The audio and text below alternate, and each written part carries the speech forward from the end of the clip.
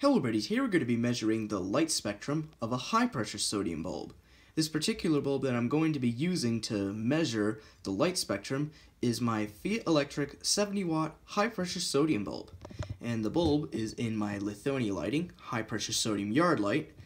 And yeah, that's what I have to say about it. And the way I'm going to be measuring the light spectrum is with this little object here. So that is a little behind the scenes, whatever you want to call it. So let me go ahead and put this back on. And now we are pretty much ready to go, and we are going to go ahead and give this lamp a test and see what colors pop up at the start. This bulb gives off a nice bright white color from the xenon gas ionizing in the arc tube, and then as the sodium vaporizes, it'll give off an orange color. But that is what I just have to say before I turn on this lamp. So now let's go ahead and turn on this lamp and see what colors pop up. Here we go.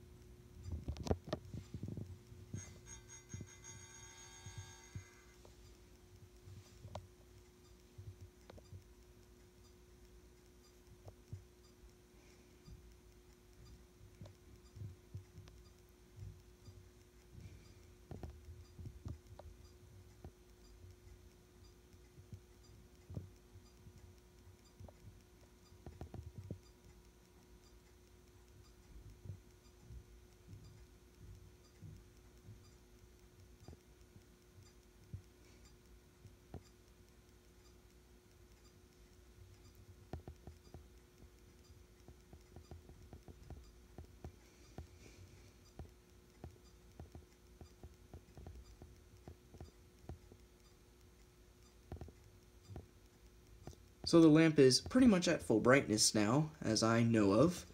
So anyways, you can see that the colors on the right here are mostly orange because of high pressure sodium, a little bit of ultraviolet from the UV radiation, a little bit of aqua, and then a little bit of green and a little bit of red. So that is what the I meant to say, that is what the light spectrum looks like of a high pressure sodium bulb. So anyways, I really hope you enjoyed this little quickie video of this high pressure sodium light spectrum measuring wavelength video. And as always, please comment, rate, and subscribe, and thank you all very much for watching this video.